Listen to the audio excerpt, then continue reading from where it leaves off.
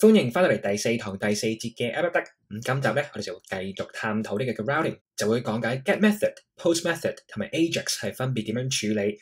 但係開始之前咧，就想介紹一下我哋喺 Slack 上面一個嘅 channel。咁 Slack 咧就係一個新嘅聊天工具，就係俾一啲團體開發嘅時候嚟用啦。咁因為佢係想取代呢個 email 嘅關係咧，咁佢就可以係好容易喺上面可以upload 啲 file 啊，同埋可以 share 啲 code 咁樣，亦都係好方便咁傾偈啦。咁就好方便我哋 AppAppDuck 同埋其他 subscribers 之間去交流啦。咁其實有幾個 subscribers 咧就已經 sign up 咗我哋個 Slack 嘅 service。咁除咗幫大家睇下啲 code 之外咧，亦都可以上嚟吹下水，或者左手邊我哋就有一個tech news 嘅 channel 咧，就可以有陣時我就會 share 啲新聞俾大家咁樣。咁亦都係呢個 Slack 嘅 channel 咧就係免費，咁所以大家咧如果想 sign up 的話咧，就可以去呢個 send 封 email 去到 AppAppDuck@gmail.com， 咁話俾我哋聽你究竟係學到邊一個 level， 咁我哋就會盡快 send 翻個 invitation 俾你。咁好啦，上一集講到 routing 嘅時候咧，我哋右手邊呢一個就係我哋個 server-side 啦。咁基本上就係話，我哋個 app.get 呢個咧就係用一個 get method， 然之後咧呢個就係一條 route， 就係一個路徑。咁就係我哋個瀏覽器探訪一個路徑嘅時候咧，我哋個伺服器端就知道個瀏覽器究竟而家係探訪緊邊個路徑，咁就可以相對地 send 翻一啲資料或者 send 翻個 file 過去俾佢。咁所以同一個道理，如果你係想 send 唔同嘅分頁咧，最簡單最直接嘅做法咧就係 send 唔同嘅 file 啦。咁譬如我喺個 header 嗰度，咁譬如有好多時候有個 navigation bar， 咁我就打 nav。咁譬如可能有分別，譬如有兩個選擇咁樣啦。咁一個咧就係 home， 另一個譬如可能係 about。咁譬如我喺呢度下面就寫 this is home， 咁 save， 然之後我再整一個新嘅 HTML file 咧，就係 about。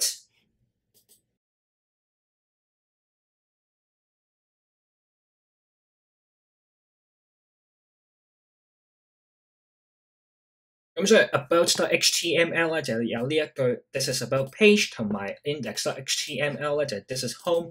咁好簡單，其實直接用 Ahref 咧去探訪一個路徑咧，咁就可以直接做到同伺服器端溝通呢個效果啦。譬如喺 home 呢個位置嚟打 A， 跟住 ref， 跟住係打翻條我哋想探訪嘅地方，咁譬如可以叫做 home， 而下面咧就係用翻 /about。咁我哋可以將呢兩行咧就抄過去另一邊 ，save。咁之後你就可以喺右手邊就係我哋嘅 Node.js 個 file 度咧就寫 app.get。譬如係 home 的話咧就 function request response， 咁啊 rest.send file dir name plus index.html。 而另一個咧，咁啊大家翻去分享先。而另一個咧就係探訪去 about 嘅時候，就 send 翻份 about.html。咁我哋就可以 delete 翻上面呢一個係啱我哋上一堂留低嘅 main。而最上呢一度咧係一個 slash， 即係我哋可以當係 home page 嘅時候咧，亦都可以將佢其實可以改成係 redirect。因為 rest.redirect， 咁就將佢轉移到去另一條路徑，咁我哋就可以將佢轉移成 home save。咁即係話，當我哋探訪去最基本嗰個網站嘅呢一條路徑嘅時候咧，佢就會自動將我哋轉去 home 呢一條路徑。咁就係 home 呢個路徑咧，就可以接收翻呢一份 file。我哋而家咧就可以測試一下。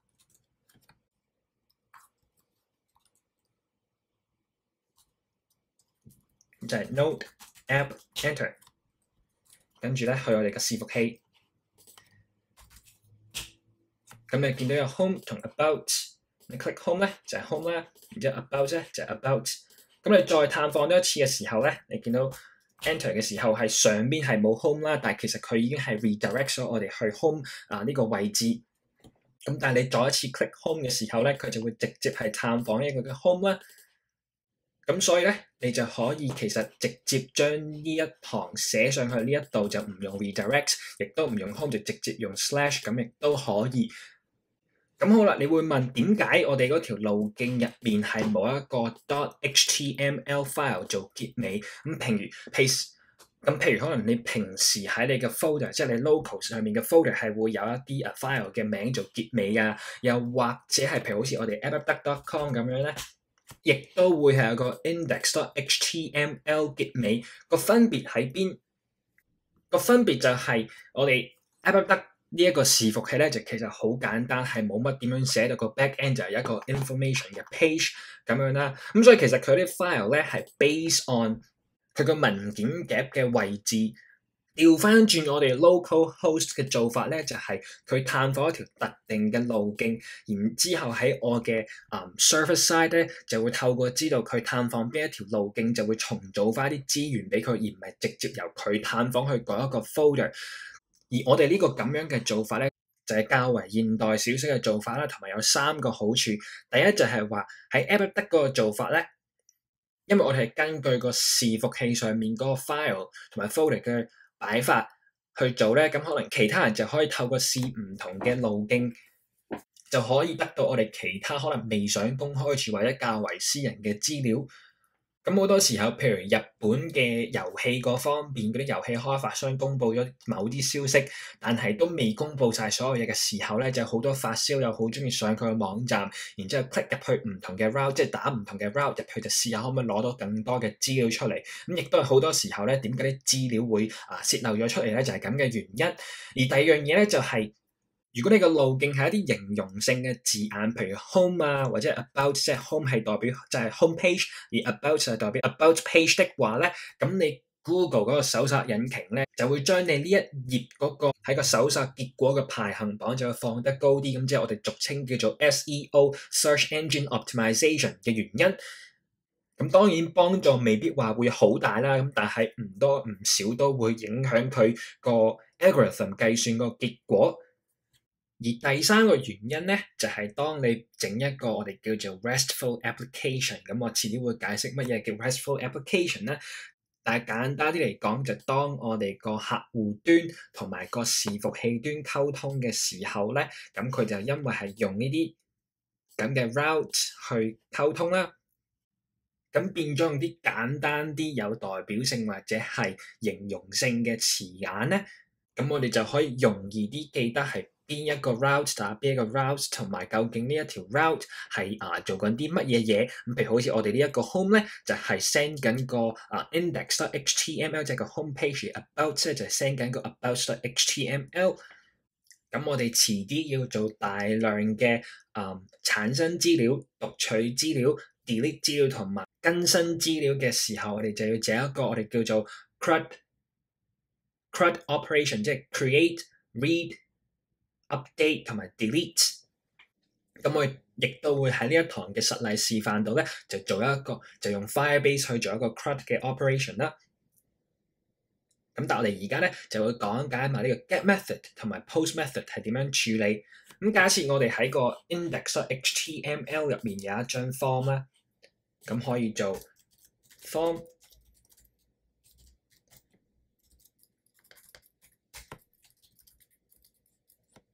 之後喺入面咧就有2個 input，type 係等於 text，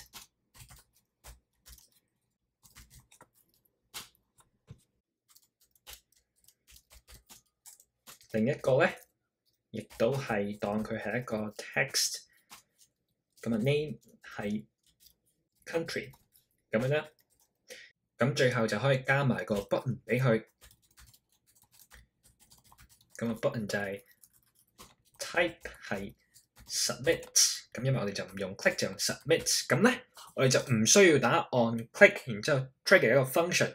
咁因為今次咧我哋就有自己嘅server-side 嘅關係咧，咁我哋就可以直接喺呢度打 form 入面，我哋打 method 等於係 get，咁就代表我哋呢個 form 係用一個 get method 去 submit 呢個 information， 然之後咧就隔離要打一樣嘢就係 action 就係探訪嗰個路徑，咁我哋就探訪，譬如係 send form 咁樣啦。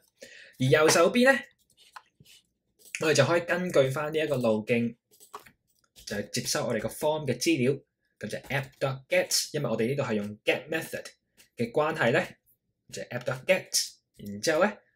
就係接收 send form 呢一邊，跟住就 function request response。咁我就而家唔 send 一個 response 過去，咁但係最好咧就每次都要 send 個 response 啦。如果唔係你個 website 咧就會停咗喺度，唔知 load 去邊一個路徑。因為每一個 send 出去嘅 request 咧都應該接收翻一個 response 翻嚟啦。咁但係我而家咧就直接 console.log 咗個 request， 想俾你睇下入面有啲乜嘢嘢 save。所以咧就 reload 個 server，reload， 咁就喺我哋嘅 form 入面就打，譬如係 Phoenix 同埋係 China， 咁樣跟住 submit。咁你見到就好似我哋咁講，因為冇 response 嘅關係咧，咁佢就一路咁係咁 load， 咁樣就冇任何嘅接收唔到任何嘅 response 啦。咁但係去翻我哋個 terminal 嘅話咧，你會見到我哋就 console.log 咗成個request 出嚟，咁入面有好多 information 啦。我哋淨係需要咧，其實就係下面呢度寫住係 query 呢一度咧，就已經寫咗話 bike 係等於 Phoenix， country 係等於China。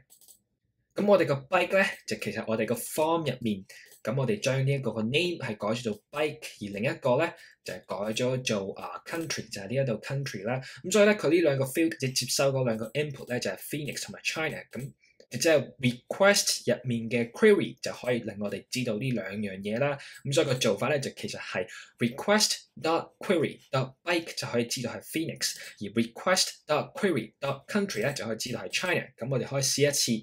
就喺呢一度，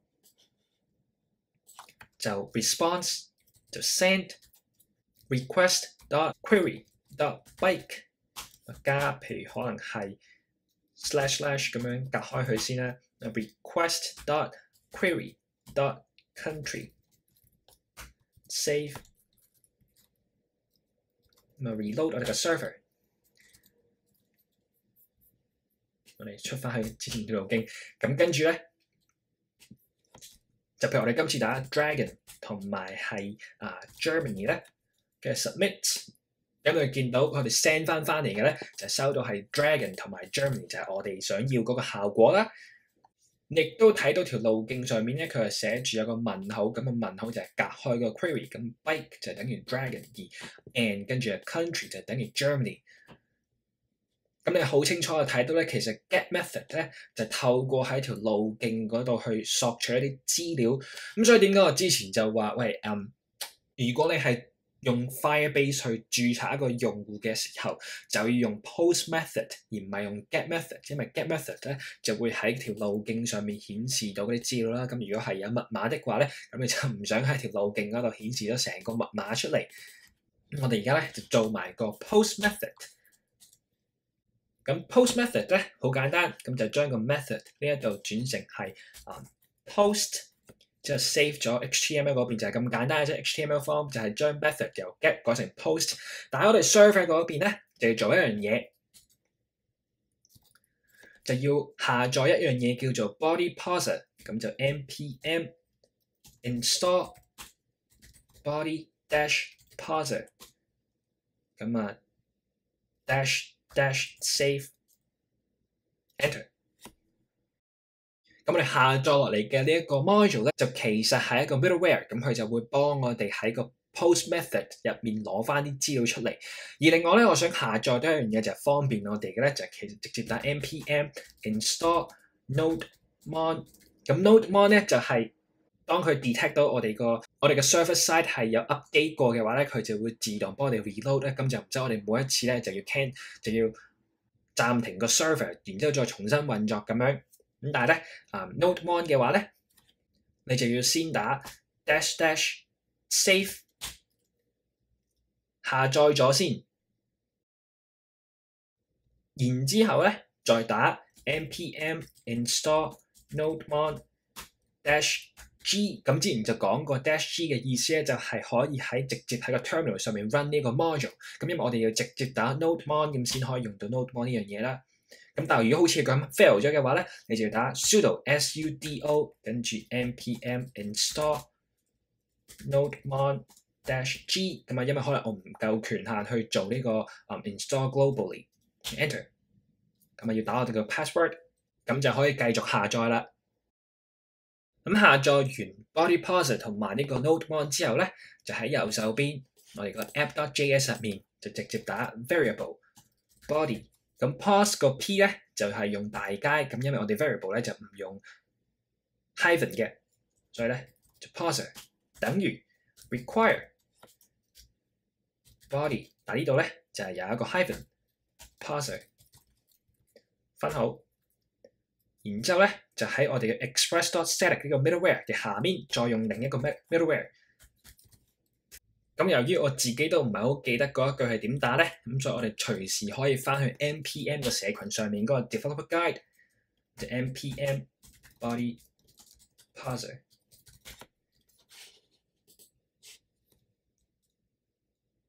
咁 search 呢個嘅 app.use 就係個 middleware 嗰個指令啦。咁你見到咧，直接有兩句，咁啊可以抄翻呢兩句就得㗎啦。所以咧，就係一個係咁樣，而另一個咧就係呢一行。咁你見到個分別咧，就其實一個係JSON， 而另一個咧就係 URL encoded， 就係咁樣。咁跟住咧就翻去我哋個 code 入面，就喺 send form 呢一度。首先咧就將 get 呢一度轉成係 post， 咁啊代表我哋要用一個 post 嘅 method。然之後咧 rest.send 我哋可以 delete 咗成句，重新寫一次。